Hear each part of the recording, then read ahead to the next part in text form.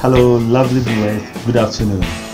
It is great to come your way once again. This is your favorite program, Governance and Style, with your friend, your brother, Frank Otumfour. Today, we are honored to have a great personality on our show, a man who has gained a lot of admiration for himself and for Ghanaians as a whole.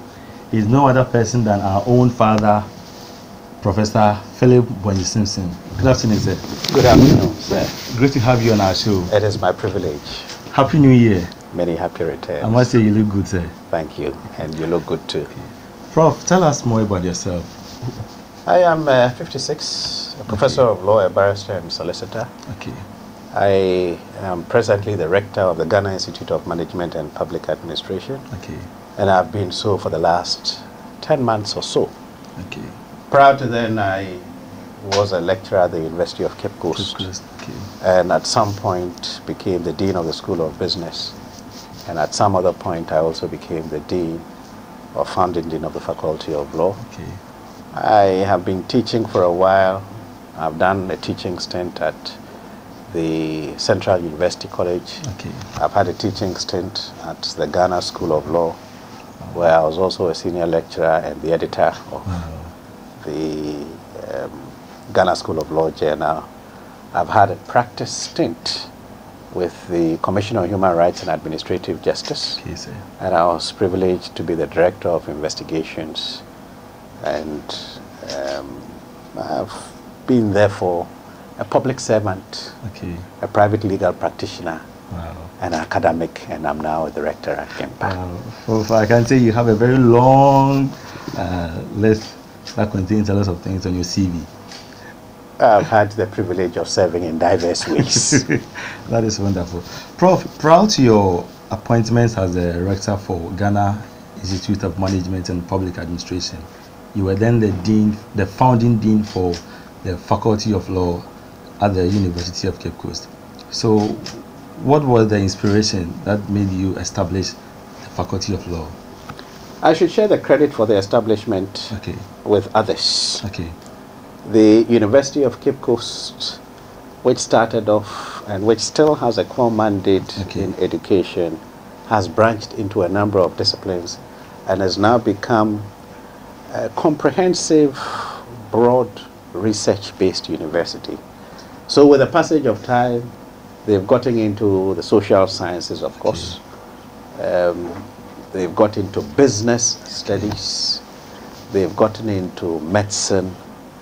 And they've gotten into law. And so the vision for such diversification preceded my time. Okay.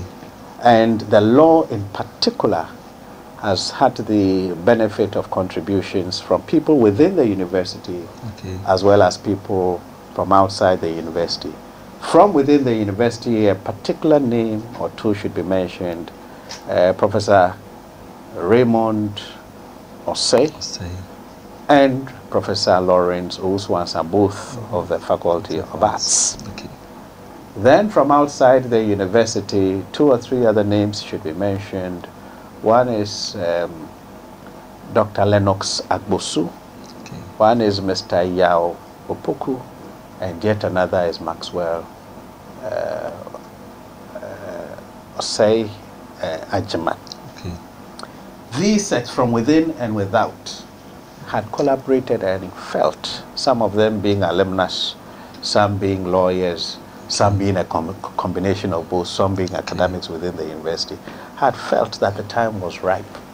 And so with an environment that was conducive to looking at some other disciplines of study, law being a discipline of study that they felt was appropriate and relevant to the country and sufficiently market or demand driven, it was at the right time that I was also, in a sense, at the right place.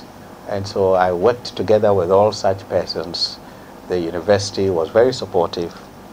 During the tenureship of Professor Nana Jane Opoku Ajiman, who at that time was the Vice Chancellor, they set in process the machinery to recruit a founding dean.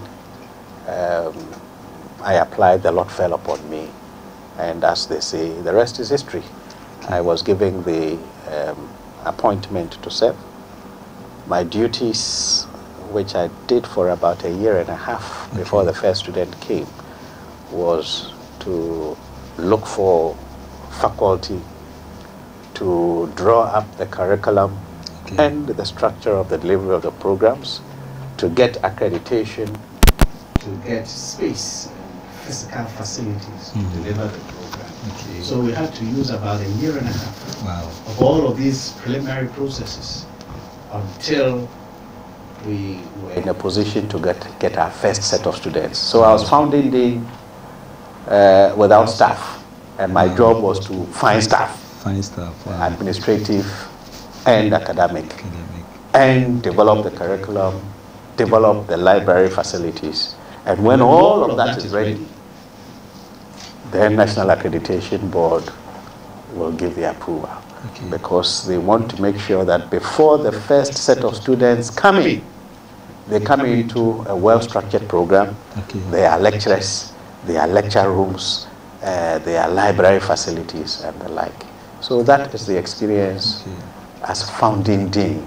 And I am happy that we not only established it, we saw it through. The first batch of students graduated, a second batch of students graduated, a third batch of students are yet to graduate. And even though the general entry level into the Ghana School of Law tends to be less than a quarter or a fifth of candidates, they will normally, you will have 1,005 or 2,000 applying.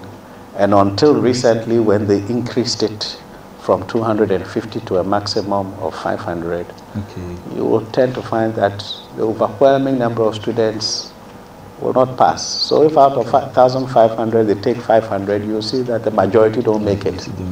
But I'm happy to know that the first year, nearly some 60% made it. The second year, an even greater number of people made it to the law school. So it meant that the quality of my instruction and the quality of our students has been acceptable. Okay, so with this, you can see that your vision of you establishing the law has been accomplished.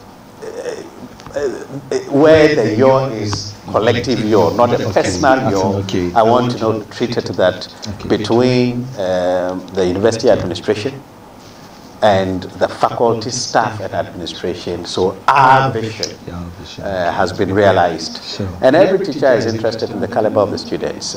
So if you've got a good law program and people subscribe to it and you collect some monies from it, but the students passing out are not of the highest caliber, they can't make it in the world of competition. Their advocacy is poor, their writing is poor, their knowledge of the law is poor, then I think you failed. If on the other hand, you know, the students coming out will meet the standards of the best anywhere in the world, and when put to test, and when tested by fire, they come out pure and refined, then you feel happy. So as a teacher, I've been very pleased with what our students have done as students, and when they've even competed at moot court competitions and competed for entrance into the law school with others, they have always done very well. And that has been my greatest joy as founding dean of the Faculty of Law. Wow, that is great. Prof, you've said a lot, but we want to find out from you, have you been able to achieve all that you want to achieve in life? I haven't achieved everything that I want to achieve in life, and if the good Lord gives me a little more years and strength and wisdom, I hope that I'll be able to do a little more, if not a lot more. As to whether I'm successful, I will say so, and I say so not arrogantly, but modestly and confidently. A song out of the good book says, let the weak say I am strong. And let the poor say I am rich. And I think it is good to step forth with your best foot forward, knowing that whatever troubles and anxieties and setbacks we have had in life, Okay. and I have had a lot, we've been able to put that behind us and press on towards the prize. And as a lawyer, I have had some good cases and some good clients. As a teacher, I have been privileged to see my students fare well in life. As a parent, I have endeavored to do my best to position my children as far as their abilities can go. Okay. As a husband, I have been supportive of my wife and listened to counsel from my wife. And as a child of God, I have endeavored to heed his calling. Wow. In all of these things, one can't claim perfection, one can't claim setbacks, one can't claim impediments, one can't even claim the absence of sins. Okay. But when you look at the balance sheet,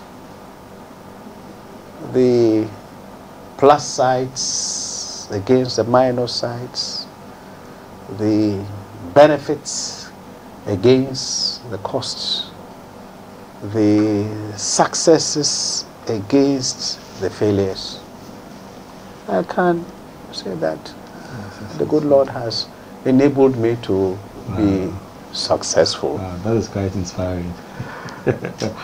And I will encourage all to work towards that goal. There are so many difficulties in life that if one is not careful, the reasons that one will have to be depressed or cynical or to be lazy or doubtful will exist.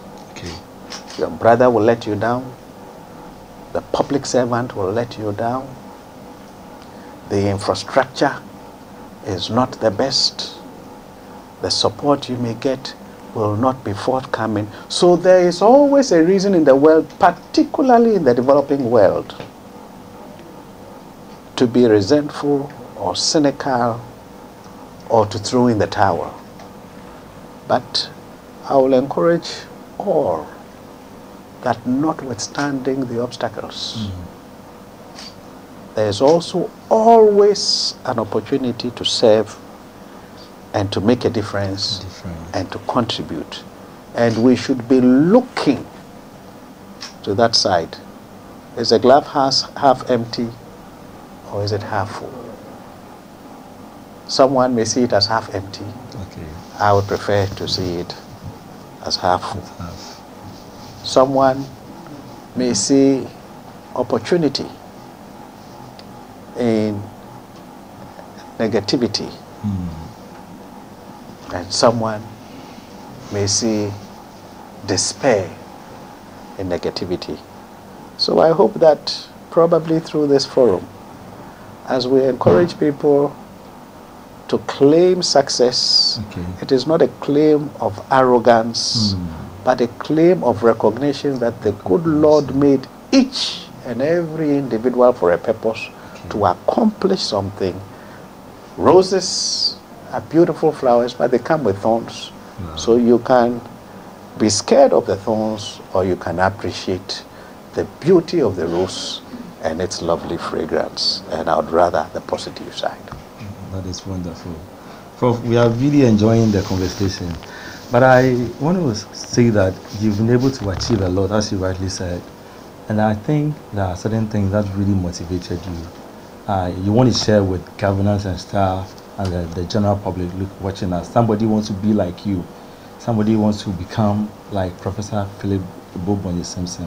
What are your inspirations? He who lacks wisdom should seek for it and should ask God. Okay. The fear of knowledge, the fear of God is the beginning of wisdom. Wisdom. The starting point is to appreciate that no one is endowed inherently with all of the knowledge, Okay. competencies, and skills. Okay. It takes one, first and foremost, a humility to accept the primacy of God in one's life. And then two, having accepted that, the dedication to work hard to achieve that cause. Anyone who despises or disputes God may be undertaking an intellectual exercise that may make the person happy. Okay. From my point of view, it is futile, silly, and unsuccessful. Okay. So the good Lord has a place in the success of all. Because in the down times, in the times of despair, when the entire world may appear not to understand you or to have distanced itself from you, there will be someone to comfort you. When things seem hazy and confusing, there will be someone to guide you. Okay. And all of that is God. But after God has done his part, he gives people free will. Okay. He expects us to do our part. Do our part. Because you cannot be only prayerful Okay. and successful. You go and pray and pray and pray and you don't study and you want to pass the exam. You want to go and pray and pray and pray and you don't go to work and keep the job or get promoted. You want to go and pray and pray and pray and move on in life. So the good Lord has his part to play and we must appreciate it. Then we too have our part to play and we must do it. But since man is a social being, we live in a social context. The environment in which we have also has a role to play. The environment will impact upon us and we will impact on our environment. So the third consideration beyond God and self is who do we associate with? And that is a matter of choice. Okay. Who do we associate with? There are all manner of people out there, some close to, some far away with, but it is your choice where you are inclined to go. It is your choice with whom you are inclined to fellowship with. Okay. It is your choice who you will be inspired by or who you will choose as a mentor. And so the environment which we appropriate and our selection of company will contribute in no mean measure to our success. These three things are what I will say. God, self, which is hard work, and environment are associates. We must be careful who we choose to surround ourselves with. Lovely people, Prof is really inspiring us. Prof says there are three things that we must do. And that he said, God, we must seek God, and then we must also be hardworking, and then the people we associate ourselves with. Prof, we have so much encouraged this very evening. Maybe you want to advise the youth out there. There are some few words you want to share with them, especially with our unemployed graduate out there. Two things. Since the invitation is to speak to the youth, okay, the youth must realize that they are youth. Sure. The youth are not outright children, okay, and they are not fully blossomed adults.